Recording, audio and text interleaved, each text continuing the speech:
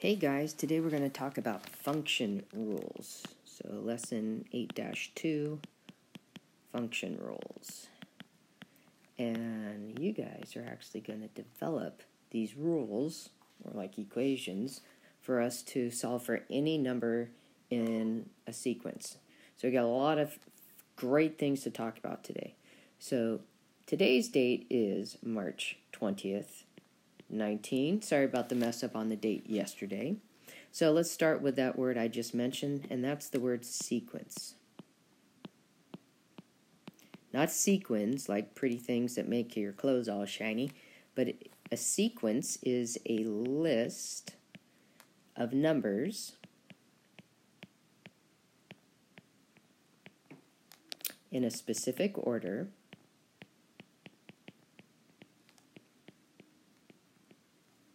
following a pattern.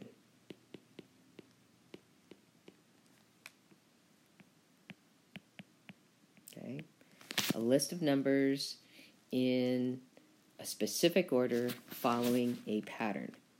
Now, I'm going to use a word for us.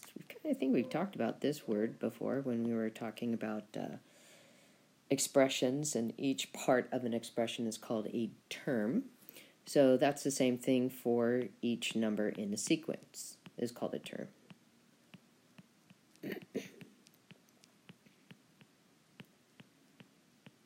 Okay. Now, there's two major types of sequences we talk about. One is called arithmetic, so it's based on adding and subtracting. And then we have a geometric sequence, which is based on multiplying or dividing. Okay, so let's talk about the arithmetic sequence. Arithmetic sequence.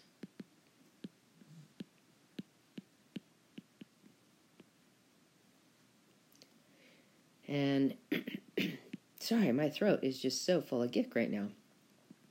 Too much information, Rosner. Knock it off. Okay, will do. Add or subtract the same value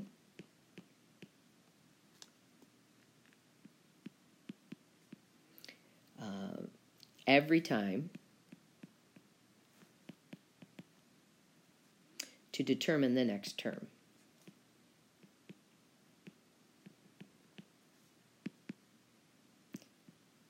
Okay. Next term.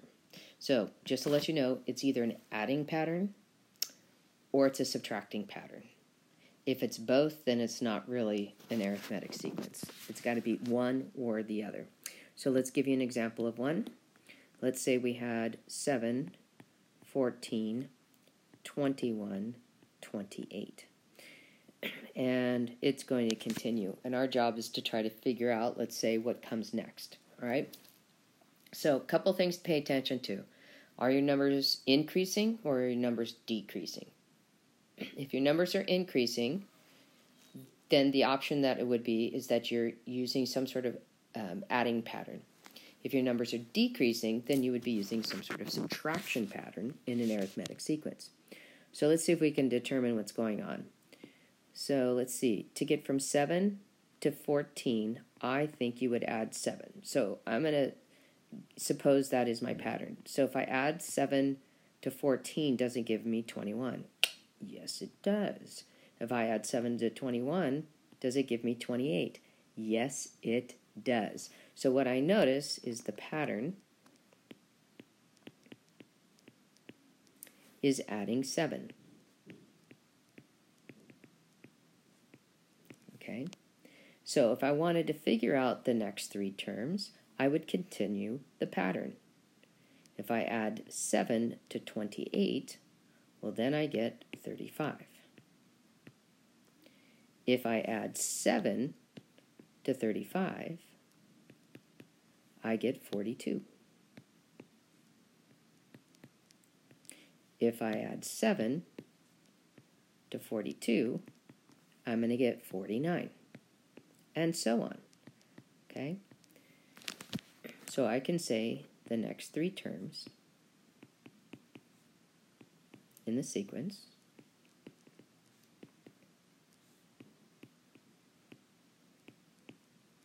are 35, 42, and 49.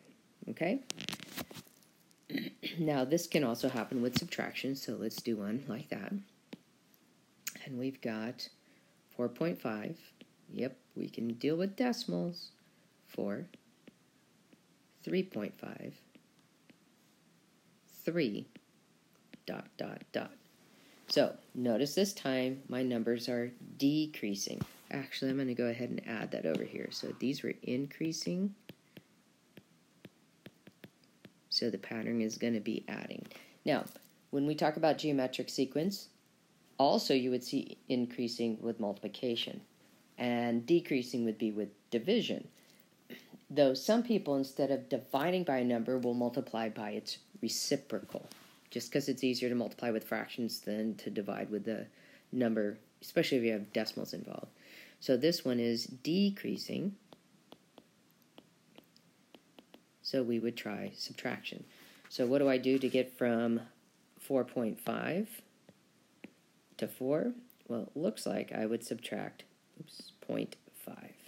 So I'm going to try that and see if that works. 4 take away half, or 0.5, would give me 3.5. Yep, 3.5 take away 0.5 is going to give me 3. Yep, it all matches. Okay, so what I would say is the pattern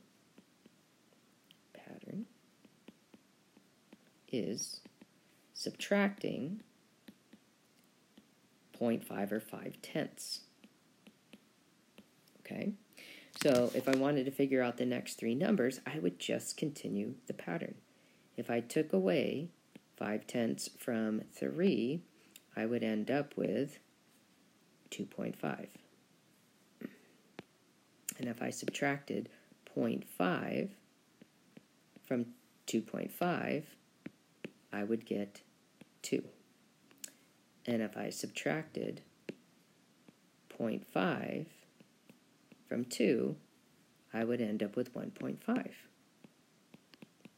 Okay, so I would say the next three terms. Oops, I think I forgot a word over here, didn't I?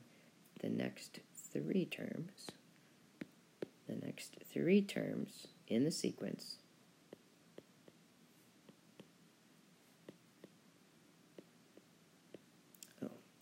spelling error, Rosner, are 2.5, 2, and then 1.5. Okay? So this is what an arithmetic sequence looks like. I'm either increasing by adding the same amount every time, or I'm decreasing by subtracting the same amount. Now there's all sorts of different patterns, but this is what an arithmetic sequence looks like. So I'm going to go to my next screen and talk about a geometric sequence. So a geometric sequence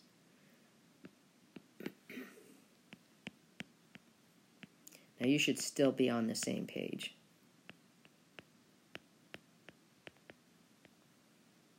This one, you're going to multiply or divide by the same value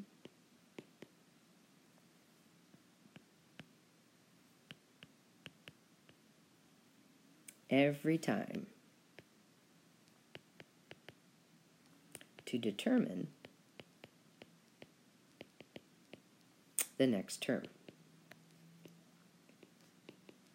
So the pattern is going to be multiplying by the same value or dividing by the same value.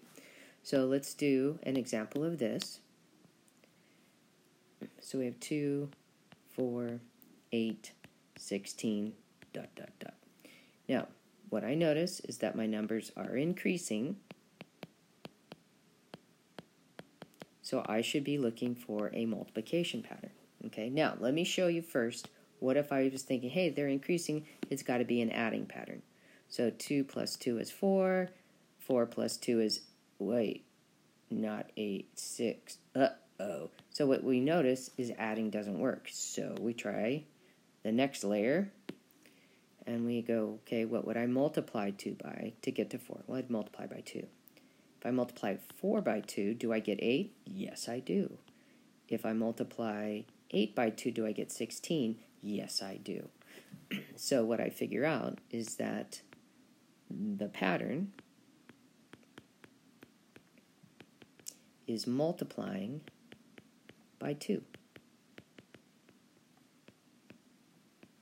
Okay, so if I wanted to figure out the next 3 terms in the sequence, I just continue to multiply the last term by 2. So 16 times 2 is going to give me 32. And if I multiply by 32 by 2, I get 64.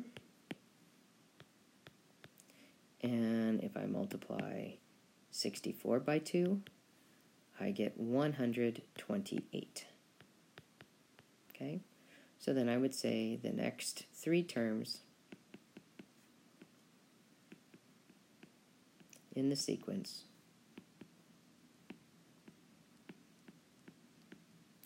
are 32, oh, that's a terrible 32, 32, 64, and 128, okay? So I'm not going to show you a division pattern right now because we're going to kind of focus in on multiplication patterns for a little bit. And the next bit is going to get a little hairy. Now the weird thing is we actually were dealing with this idea in algebra. It gets dealt with in geometry. It gets dealt with in algebra 2. So this is interesting groundwork that you guys are starting. So I'm going to go to my next page. And we're going to apply this idea of arithmetic sequence and geometric sequence to coming up with a rule. So some sort of expression or equation that we can use to figure out any number in the sequence, not just the next 3. So it's going to get black and boring here for a little while here. To determine any number in the sequence,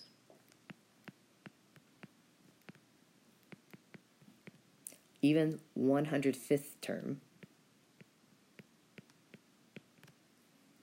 we need to discover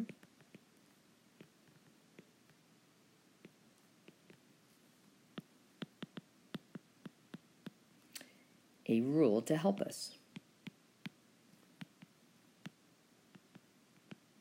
Okay, so what we're going to do is our rules are going to be based on an arithmetic sequence. Okay. So step 1, work with an arithmetic sequence. So we're going to use that as our guide. So we're going to have a pattern, and we're going to work arithmetic. We're going to work with a pattern that is addition. Oh, methic. That did look weird. Let's try that again. Arithmetic sequence. So the numbers we're going to choose to work with are the numbers 8, 16, 24, 32. Okay, and I bet you've already figured out, just looking, you already, bam, I know what the rule is. So we're going to use a table to help us. That's going to be our second step. So remember we talked about tables yesterday. Tables are a great way of showing work and helping you organize stuff. So we're going to create what's called a horizontal table of values.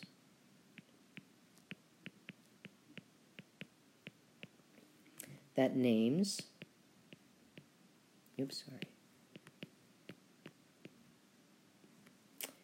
the order, and we're going to use the idea position. So what position is that number in the sequence? Okay, that's going to help us come up with our rule of each term in the sequence. The order or position of each term in the sequence.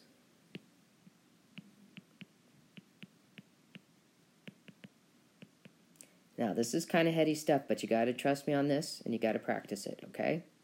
And then you'll feel like a genius. So we're going to do our horizontal chart. It's going to be position and value of the term. Now, if you think back to yesterday, we talked about input and output. So we're going to talk about the same thing here. So the position is going to be the input, and the value of the term is going to be the output. And you might be saying, Rosner, there's no table here. Here it comes. Let's see. And now we've got 4 terms. So we're going to have 1, 2, 3, 4, 5. And you might say, A, you're not very good at spreading things out evenly. Yep, that's true. Tonight I am having trouble. And you said 4 terms, but you put in an extra box. That's how we're going to get our rule, my friends. That's how we're going to get our rule. So our values, the first number was 8, the second number was 16, the third number was 24, and the fourth number was 32. So what's the mystery number here? We're going to call him N for number, okay? Oh, scratch that, take that all over. I put them in the wrong spot. They're my output. Oh, yeah. Sorry about that. Hope you guys aren't using pen.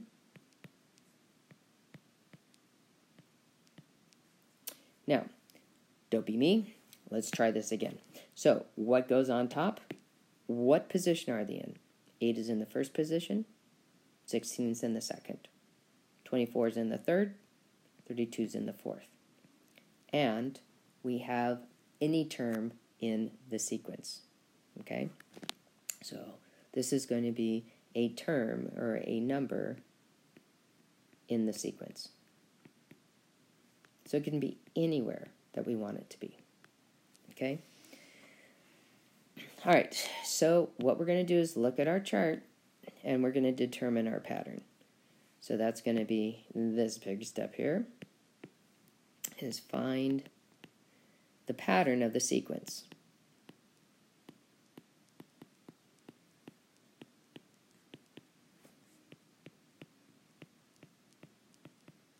And we're going to call that the value. Okay. So if you notice, to get from 8 to 16, I add 8.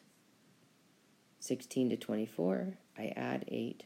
24 to 32, I add 8. So for us, the pattern is add 8. Okay? Now, what we're going to do is come up with a way of showing between the position number and the value of the term and the pattern with the position, the pattern, and the value. Okay? So we're going to create a little bit of a formula, and this is what the formula is going to look like. We're going to take the position. This is in first, second, third, fourth, or n position. We're going to multiply it by the pattern. Now, we're not going to focus in on the operation. We're going to focus in on just the number.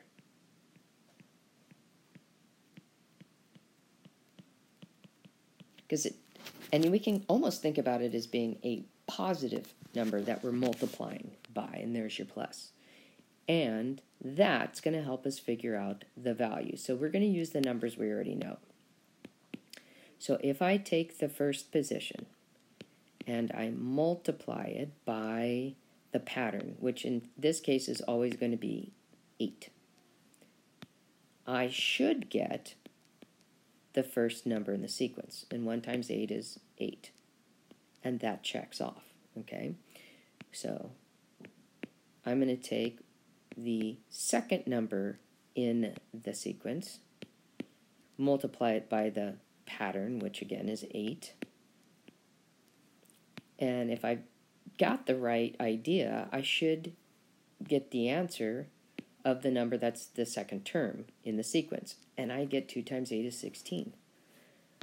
Wow, this is looking good so far. I'm taking the third number in the sequence. I'm going to multiply it by the pattern, which was that adding 8. So 8. And it should equal the third term. And 3 times 8 equals 24. Okay, so far I'm feeling really good about this.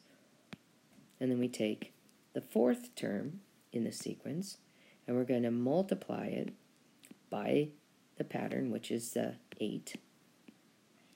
And again, we focus in on the number. and that equals 32. Okay, this is fantastic. So what if I wanted to figure out the 10th term without having to go, well, here's the 5th, 6th, 7th, 8th, 9th. I could do that, but that's going to take a really long time. So here's what we're going to do in our next step. We're going to write the function rule. Oh, let's do different colors. How about that?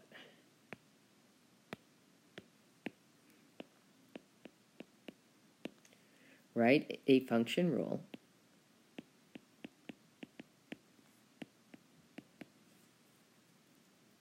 for position n.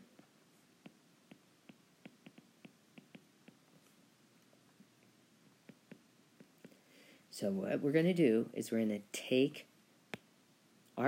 what we were doing in the last one. We're going to take the position, which is n.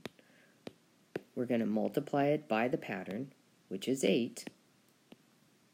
And we're going to get 8n.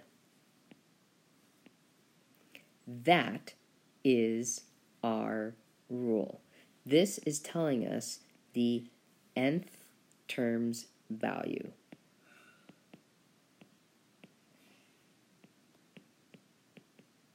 Okay? Excuse me. So, keeping this in mind, the last thing we're going to try is to figure out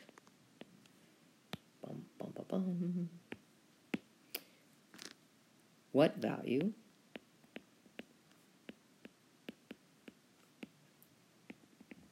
would the 15th term have. So what that says is we're going to replace the n in the rule with 15.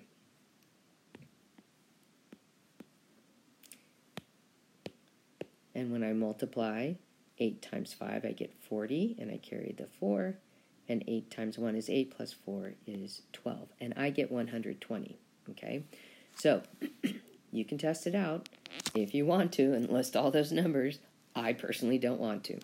Okay, so we're going to practice this. I know this is a long video, but this is so amazing what you guys get to learn at 6th grade. This is so cool because this is hard for older people, okay? This is a real struggle for a lot of people. Here we go. Write a rule in words and symbols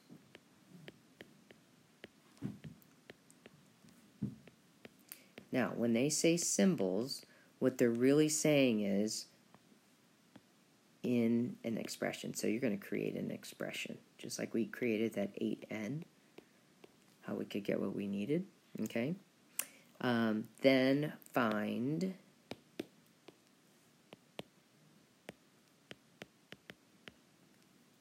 the 8th term. Okay, so first problem, we have position and we have value. So hopefully I'll do it right the first time. And we're going to have 1, 2, 3, 4, 5 here. Now, what's weird is my position is not going to start with 1, but it doesn't matter. We can still figure out the rule here. So our positions are 2, 3, 4, 5, and n. So what are our numbers? 12, 18, 24, 30. Okay? So what we want to do is to figure out the pattern. Very important. What do I do to 12 to make it 18? I add 6. What do I do to 18 to make it 24? I add 6. What do I do to 24 to make it 30? I add 6. So think about it.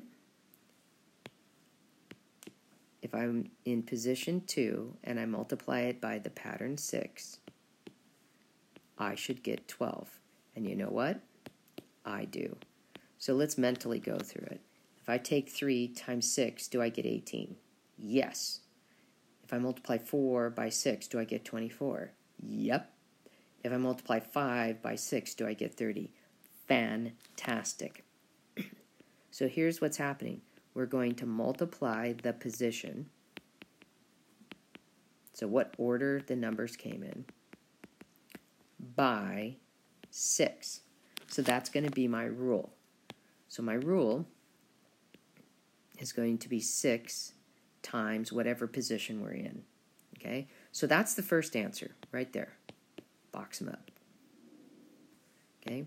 The next one, so we got to figure out what the 8th term is. So remember, all we're doing is substituting in 8 for the n, for what position. So this is the position 8. And we get 48. So that's our second answer. God, doesn't that make you feel like a genius? Makes me feel like a genius. I feel smarter every time I do a problem like this. Let's do another one. Position, value.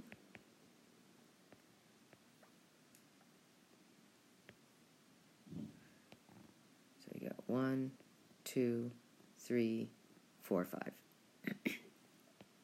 We're going to do positions 3, 4, 5, 6, and n. Our numbers, 7, 8, 9, 10. Okay, let's look for a pattern. How do I get from 7 to 8? I add 1. How do I get from 8 to 9? I add 1. How do I get from 9 to 10? I add 1. So, if this worked like it did in the last one, I'm going to take the position, which is 3, and I'm going to multiply it by the pattern, which is 1, and that should equal 7. And, oh no, it doesn't. So what do we do to fix it? Well, what does 3 times 1 equal? It equals 3. So the question is, what do I need to do to 3 so that it equals 7? Well, from my first grade experience, I would add 4. Okay, so now it looks like I'm going to have to do 2 things to get to my number. So let's try it out.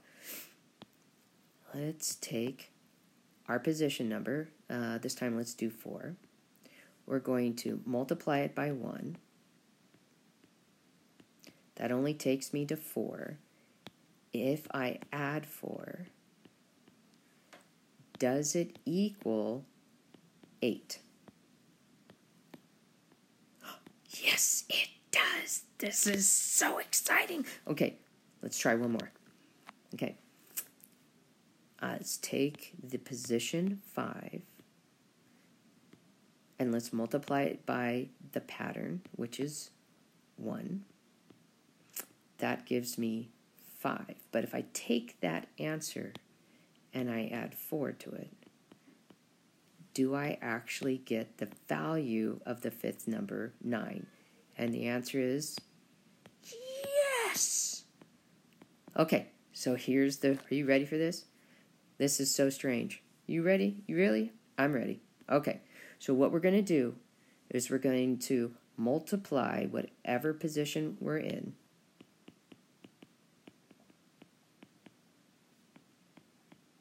by 1, then add 4. So, what does that look like as a rule? We're going to multiply our position by 1, then add 4. Or 1 times n, using the identity property of multiplication, would be n plus 4. Woo-hoo-hoo! Now I can figure out the 8th term.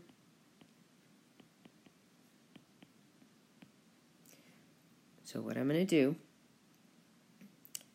oh, I forgot to say that over here, 8th term. Bling, bling. We're going to take our position, which is going to be the 8. We're going to add 4 to it. And the 8th number would be 12. And we could figure that one out pretty easily. 7th term, 11. 8th term, 12. Okay? All right, one more. I know this is super long, and I'm really, really sorry. But it's worth it. So, position and value.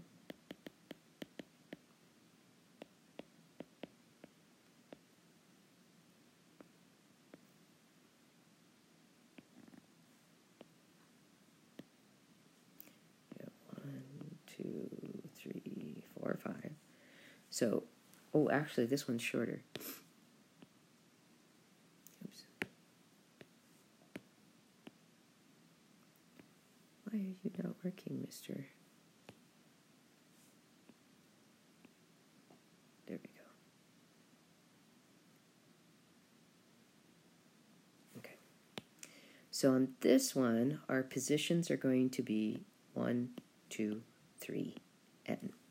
And our sequence numbers are going to be 5, 7, 9.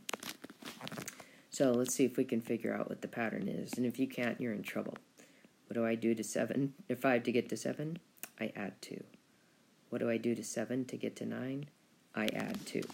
Okay, so let's check out, because remember how we had the problem last time and it didn't work? So, fool me once, right?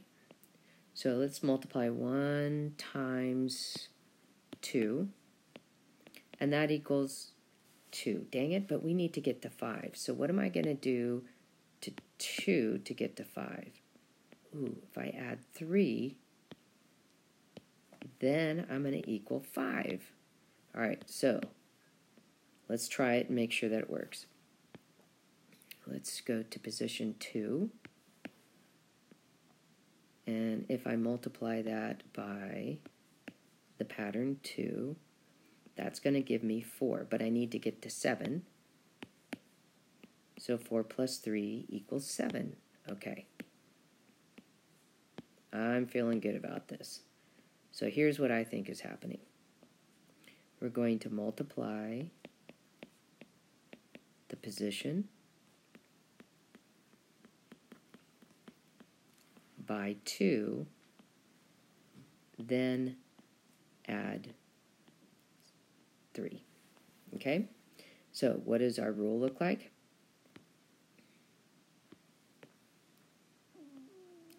Oh, sorry, I think my tummy just made a noise.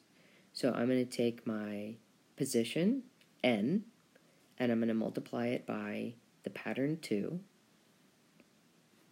and then I'm going to add 3. Ooh, that's cool. So what's the 8th term?